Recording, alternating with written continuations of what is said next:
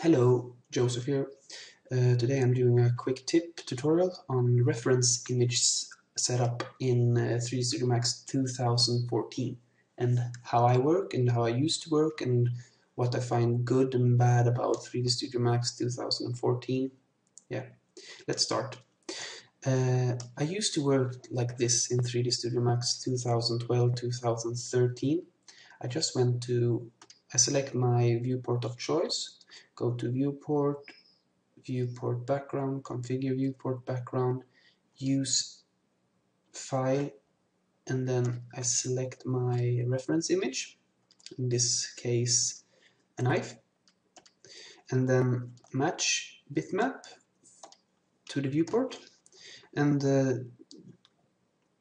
here I have the reference image and it looks nice, but the problem in 3D Studio Max 2014 is that now you can't pan and zoom together with your viewport image.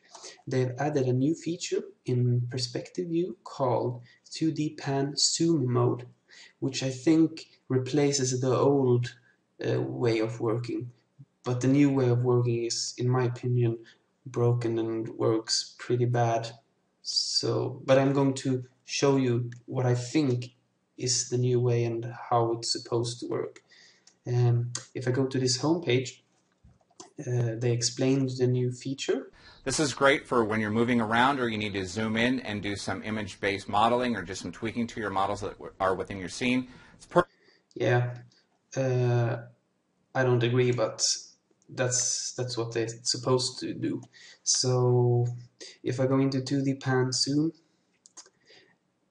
and load my viewport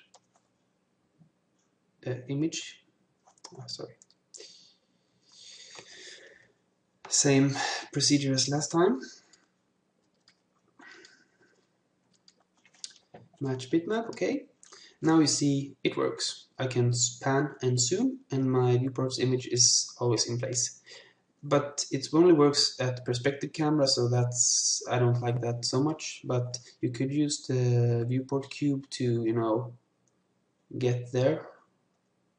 You go to left viewport, and now you are completely from the side. And I guess you could start modeling now after your reference. Like this. I've noticed a lot of bugs with pan and zoom mode. Maybe if I just press 100% here. I can't even draw it out. Maybe if I draw it here first and then rotate it 90 degrees like that. So convert it to editable poly. And now I move the points to where I want them. But as I said before, I've noticed a lot of bugs with this 2D pan and zoom, so I don't really like it that much yet. But for example, here I have my model close to where my reference image is, but if I maximize, it gets out of sync, and if I minimize, it gets out of sync. But it's not a big problem because you only have to pan for it to jump back into place. But I find this a bit annoying that it always loses focus if you maximize and minimize, because I do that a lot. And if I, for example, had something else like a car or another object, and I have reference image from the front, you have to set that up to perspective camera and then 2D pan zoom, and yeah. It works, I suppose, but it doesn't work that good, and I don't like it at all. So I'm going to show you the way I work right. Start fresh. Many use this method of working with reference image instead of viewport background image, and that's just to draw a simple plane in your preferred viewport, and that's supposed to be left for this model. And after you created a plane, you want to center it to the world. and then you want to give it the material of your reference image.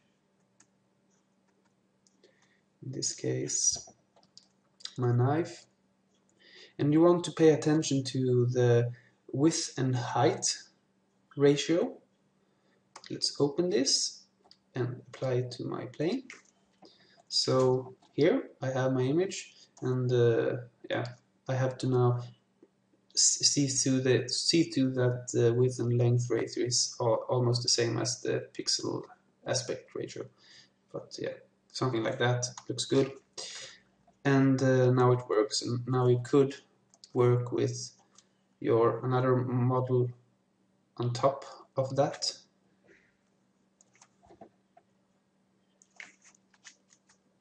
And then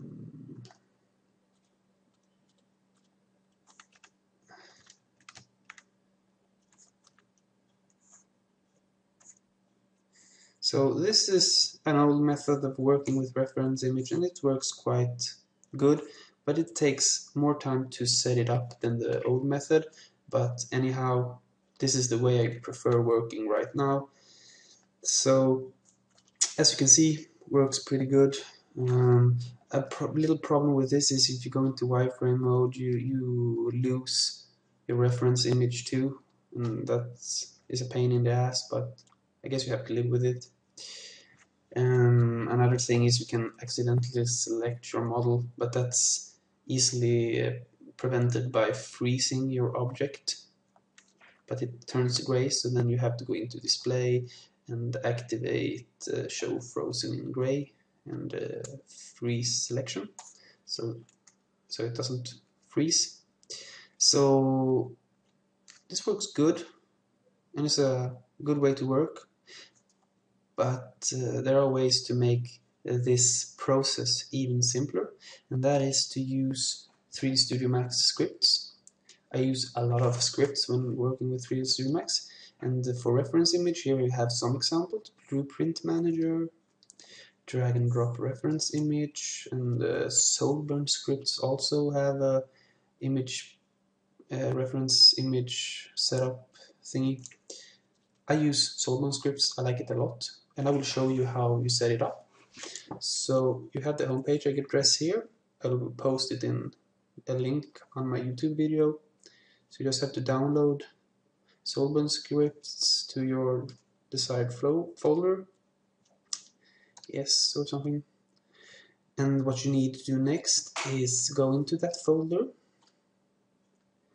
and extract it into your 3D Studio Max destination.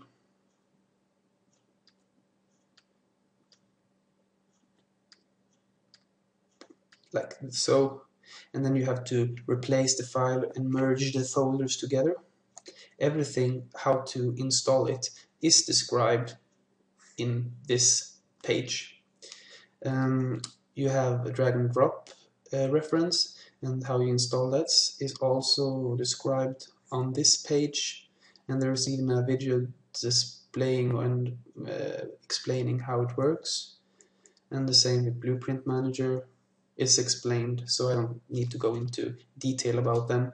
I will show you though how SoulScript's viewport reference works. So if I restart 3D Studio Max again, when you have installed your Soulburn scripts, all you have to do is go into Customize User Interface, and then you go into Toolbars, and you go to Category Soulburn Script here, and then you go into something called Soulburn Script. Let's see. Soulburn Script Lister UI, and you just drag and drop it, maybe to any other new menu, or you can assign it as a hotkey or how you like it. And now if you activate, you get the Soulburn Script Lister, and it has a lot of scripts. But the one we are looking for is called Image Plane Maker. So what you want to do now is apply. And you have to just choose your reference images, and I have mine from the side, so I press here, load my reference image, I will also load another image in the top viewport because I'm going to show you something you need to do. So when it's loaded into the selected viewports, you just press apply to activate wireframe shaded mode, and that's often F3 and F4. Then I had it in top, I think. Yeah, exactly. So now it's set up. A thing you can see here, I choose this image because it's very, very large, and you see suddenly it gets very blurred. It gets better if you zoom in. The same here, if I compare my knife image in my viewport to my knife image in my folder,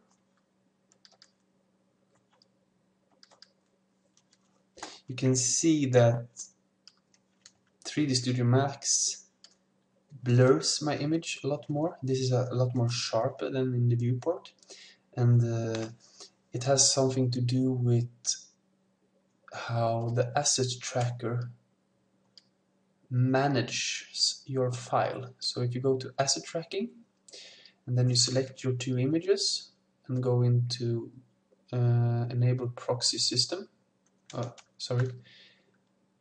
and then global settings, you see that they are downscaled. So what I want to do is take them to full and then render with full resolution and generate proxies. And now you see the knife got a lot sharper, the image. So I would recommend doing that, especially if you have a big picture. But yeah, if you have a slow computer, maybe you don't want to do that. But I like my reference image sharp. And what the source burn script does is that it creates a layer which it puts the reference image in, and then it freezes them, and also activates show frozen gray as I showed before.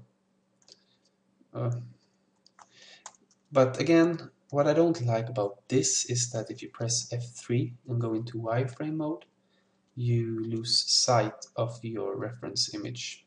And I find that a hassle. That's why I like to work with views, viewport background image, configure viewport background image, use file. But I definitely recommend using some of the scripts I showed for setting up reference image. It speeds up the workflow a lot, and it works pretty good. Yeah, I will do a knife tutorial which you can follow, and I will do the same thing I've done this time. And have a happy life, have a happy day. See you later.